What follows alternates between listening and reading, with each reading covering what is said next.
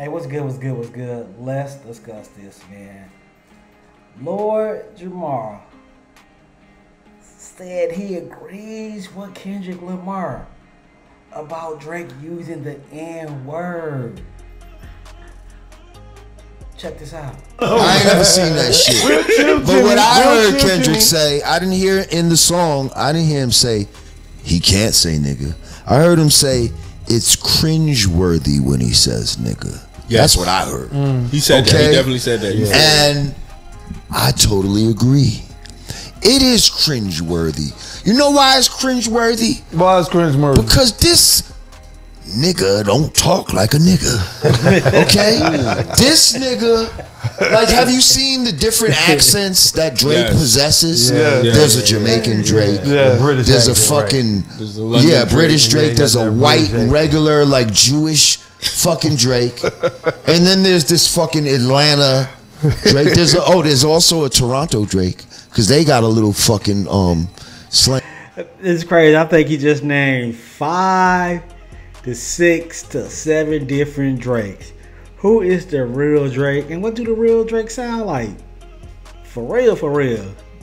Up there too. Yeah. Like, so all these different Drakes that this motherfucker comes out with, like, but I've seen, it seems like his real, the way he really talks is like, yeah, you know, and then, you know. That's the real voice, that's the real voice. And then I was thinking that, you know, maybe I could invest my stocks in a 401k, and that way it would really mature in such a way. That's how the nigga talk. And then all of a sudden. So there are videos out there of Drake talking to his grandmother, and it's his real accent voice. Now that was the that's the real Drake, man. Son, it's like when it's time to get on the record, it's like, yeah, shawty, like, you know, like all of a sudden he got this little twang in his voice, right. And now that's when he's talking all this nigga shit, like, you know what I mean? Like, it's almost, if you, I never thought of it until Kendrick said that. Like, he got those accents, and I didn't like them accents. Slash like insulting, and the only reason why he kind of gets away with it is because his father's black. But here's the thing: he didn't grow up with his father. He grew up with his mama, with his. So that's very interesting. Just because you was born with a black parent does not necessarily make you from the culture. You are from the culture if you are raised up in it. Once again, the culture is in you, not on you. It's white mama in a white neighborhood.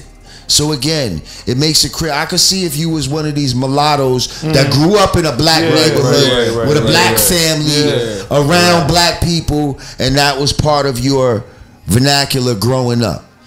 You ain't really start saying nigga in this kind of way until you started rapping. Before that, you were saying, I hate these niggers.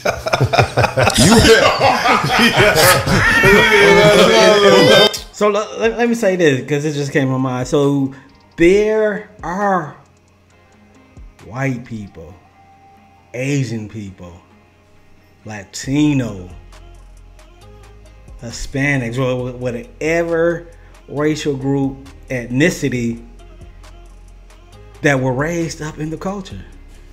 So let me get that point clear. Before you were like, I'm not like these other niggers.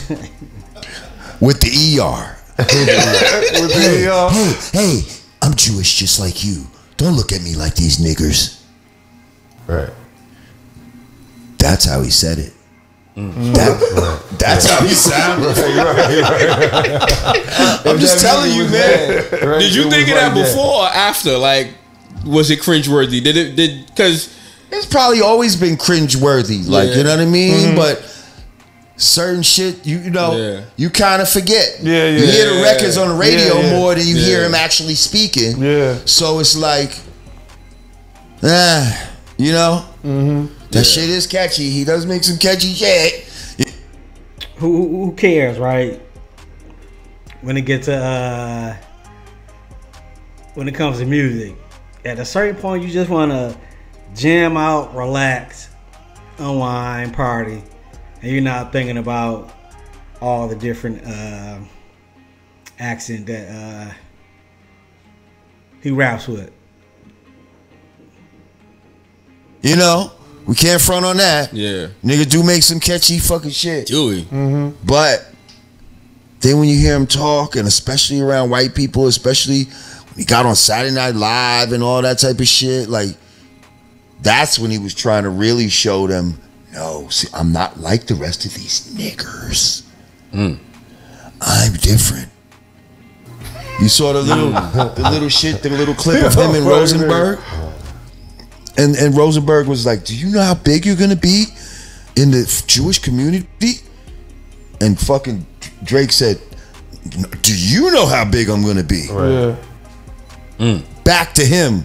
Like, nigga, I know. Like, they already told me. I've received the blessing. They already gave me the Illuminati wink, wink. Right. You about to be the man. Right. And now fast forward.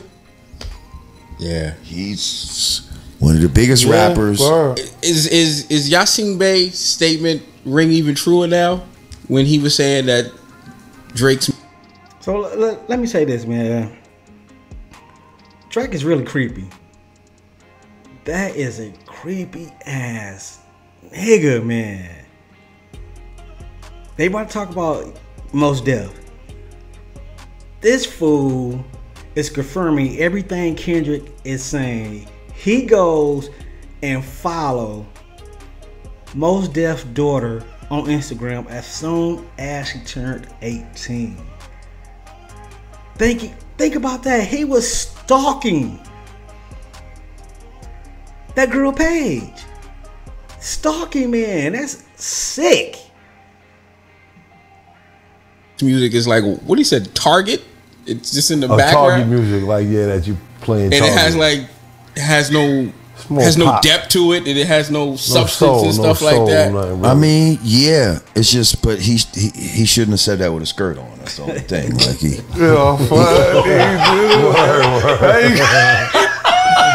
fucked up the impact of what he said. He had a skirt on when he said that. So the messenger was wrong, right? If that same message would have came from Kendrick Lamar, it would have hit different. Right? That message came from Mos Def. A lot of people blew it off. But if it came from Kendrick Lamar, we'll be discussing it right now. He fucked up the impact of what he said by wearing that shit. Like, you can't say a nigga not real and then do some not real nigga shit. Like, you know what I mean? Like, can't do that. But other than that, I usually love Mos Def, Yasin Bey as a rapper. You know what I mean? He's super dope. He's a good actor too. Yes, he is. He's a really good actor, man. Yes, he is. People sleep on that, but his movies was really good and powerful. Speaking of that, because you was talking about Kendrick, can it be a possible? Is it possible? Because you was in a major on a major label. Is it possible to be conscious and profitable at that level? It's a good question. I can't tell you that because it's never happened to me like that. To be profitable, I just looked up. I just looked up a few like out. I'll say yes because Kendrick doing it right now. Fits,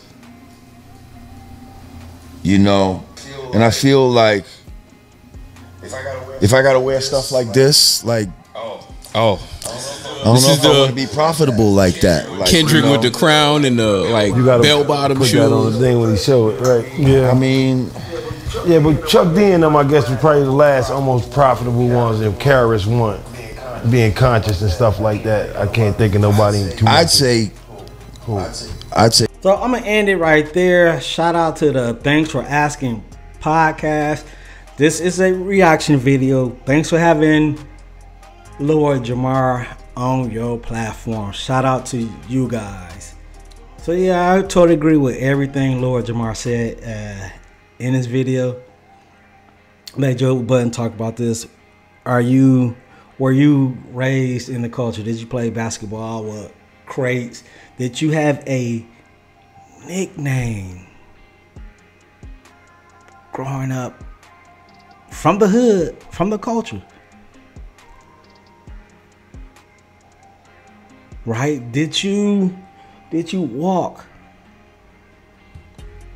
to the corner store? Did you play hide and go get it? Did you play football in the streets, man? Did you pop lock, dance, whatever that's from the culture? Did you do it as a kid? If you can't answer that question, the answer is no. Let me know what you think. Like, comment. I'm out of here.